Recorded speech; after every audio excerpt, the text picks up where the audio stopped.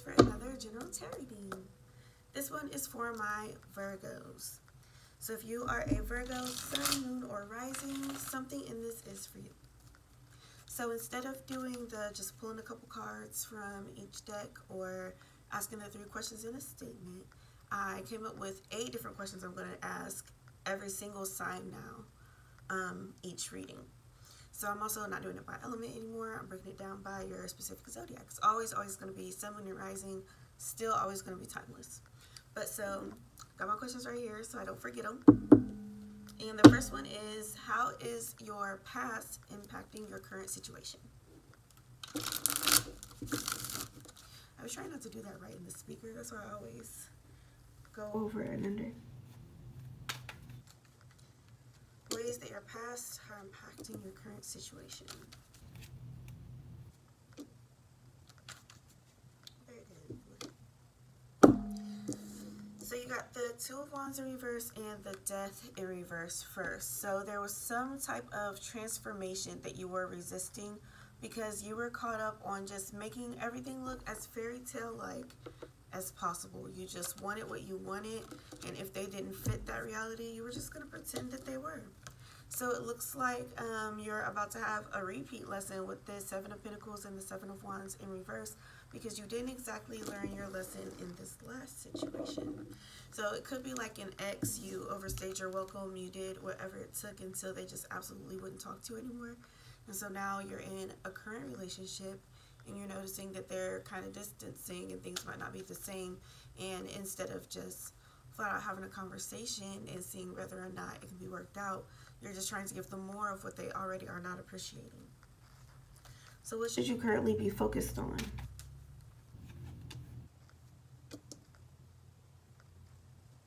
Kind of what I just mentioned. You got the... Okay, I got your title real quick first. It's okay to ask questions. It's okay to ask questions. But you got the Page of Cups, the King of Pentacles, the Page of Swords in reverse, and the 8 of Wands in reverse.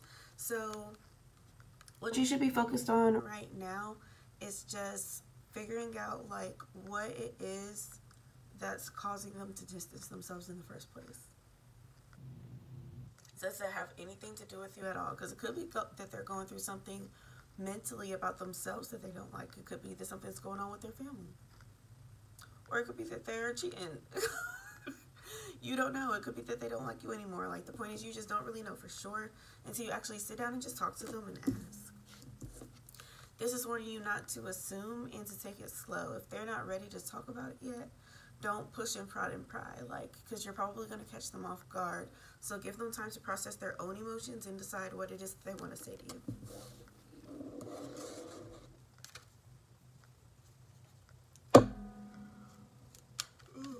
Sorry, I'm so tired, y'all. What's taking up too much of your attention right now? What's taking up too much of your attention?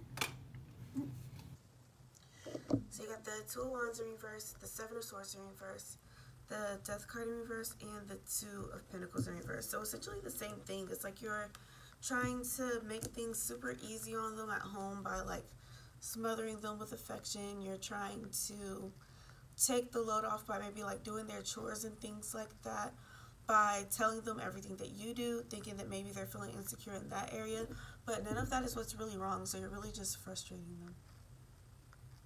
They need you to just focus on actually talking to them and seeing what's wrong with them. That's what's taking up too much of your attention, is you just assuming, pretty much.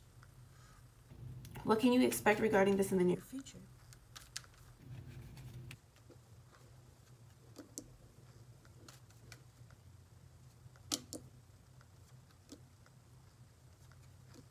You got the 8 of Pentacles, the Magician, the Page of Cups, and the Knight of Pentacles in reverse.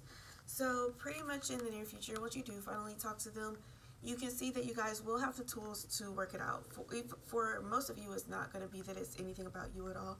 But even for the ones where it is something about you, it's something that can be worked out, because it's not like a character flaw. It might be something like they just like can't handle the fact that you leave your cups on every surface in the house. You know, like they already got enough on their plate right now. They're frustrated.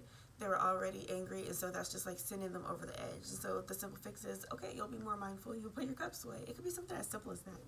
Again, you just don't know until you ask. But in the near future, whatever it is, know that you guys will be able to work it out. The feelings are still there about you guys caring for one another, so they will be willing. Like, you will have to initiate this conversation, but once you do, they'll be more than willing to participate. And is there any way that you're holding yourself back right now? Is there any way that you're holding yourself back?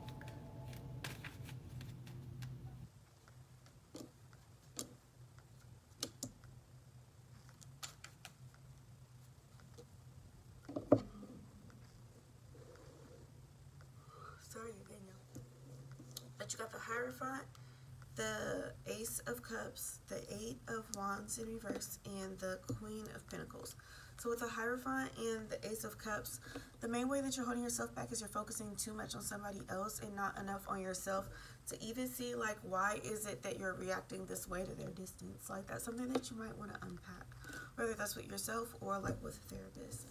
And then you have the 8 of Wands in reverse and the Queen of Pentacles, showing you that you're not, you know, focused enough on what it is that you need to get done, like around the home as well, to keep the energy as high as possible. So for some of you, that cup example really was spot on. So just like be more mindful of the condition of your home and how that affects y'all's mood. So it's holding you back that you're not being observant enough. So moving on to the oracles, what do your ancestors have to say about this or something else?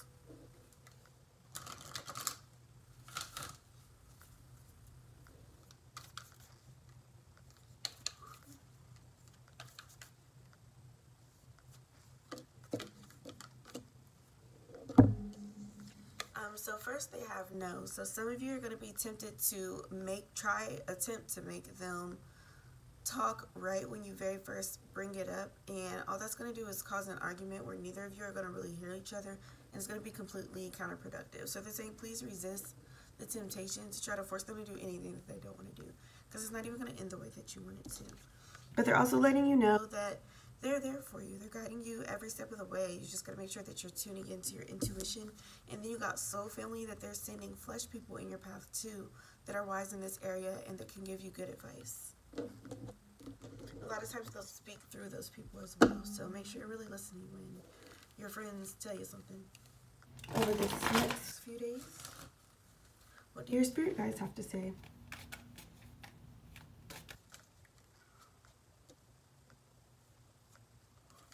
Creative solutions, listen to the heart, and rose gold cosmic pool.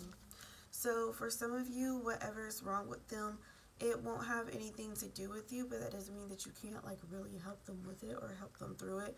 But whatever it is, it's going to take some creative solutions. Like if it's about their self-esteem or whatever, you're already complimenting them all the time. Like that's just their way of thinking. So you can more so like introduce them to affirmations or like different types of therapy. Like maybe they just do talk therapy and they need a CPT program or neurofeedback or something like that, you know. Whatever it is, it's going to take some thinking outside of the box. So be prepared for that. But following your intuition and the things that come along with that, that's going to be or is one of your gifts, whether you realize it or not yet. So you can do something for yes or no questions starting out right now, like flipping a coin, or if you have a white crystal and a black crystal, you can kind of shuffle them and be like, yeah, the white one falls out of my hand if it's yes, the black one if it's no. Something like that. Just start practicing those type of things so you can start trusting yourself more and relying on you. And then bathe in cosmic love and soak up wisdom. This is, again, just a reminder that your spirit guides are with you too, just like your ancestors, guiding you every step of the way, making sure that things go as smooth as possible.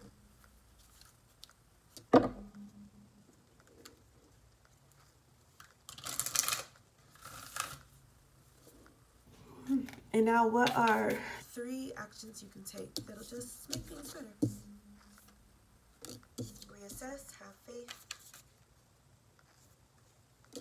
laugh at your demons. So with this have faith first, actually, some of you are going to be afraid to speak up and start that conversation because you're thinking it's going to lead to a breakup. They're saying have faith. Like they wouldn't tell you to do something that wasn't for you. So it's not, I'm not hearing that you guys will be breaking up as a result of this conversation, but for some of you, they're just saying, like, understand that what's for you will never pass you by. So even if that was the result, it will be okay because that's what's best for you. Laugh at your demons. They're just saying don't take any of this too serious. You live and you learn. Some of you I see, you know, trying to kind of be hard on yourselves, and they're saying it's okay. You don't know what you don't know. But after you do know, then you can just act accordingly and everything will be fine. And then reassess again. They just want you to unpack like why you approach these types of situations the way that you do, to see where you have areas for improvement too. One more yawn. So Virgos, that's what I have for you guys today. If anything resonated, please like, comment, share, subscribe to the channel, all that jazz. I drop videos almost every day, sometimes on Sundays, but the rest of the days. And if I miss a day, I'll make it up, like today. I'm doing 6 today because I didn't do any yesterday, and I'm not doing any tomorrow. And it just be like that sometimes. But definitely at least once a week, you'll get a reading for your sign. If you want more information, though, about your particular storyline, you can always book a personal reading with me through the link in the description box. All right, y'all. Peace.